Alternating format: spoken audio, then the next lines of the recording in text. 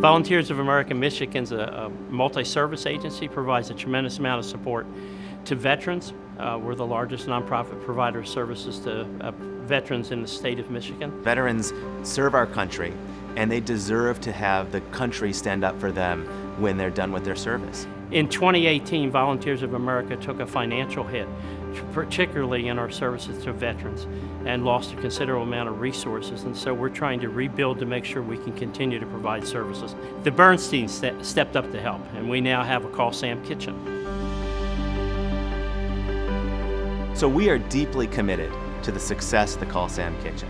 Not only are we providing funding for it, but we're also sending and investing our time to help prepare food, to serve food, to engage in the work of Volunteers of America Michigan so that we can help get veterans back on their feet. The Call Sam kitchen and the Sam Bernstein Law Firm provide a tremendous amount of support to us in actually providing meals for veterans 365 days a year.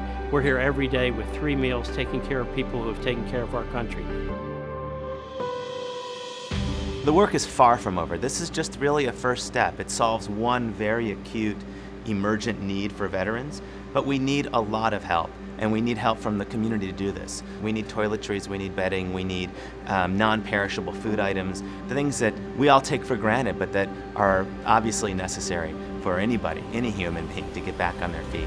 I would hope that people would volunteer and donate to help Volunteers of America Michigan serve veterans and provide other services critical to the veterans and their families in our community.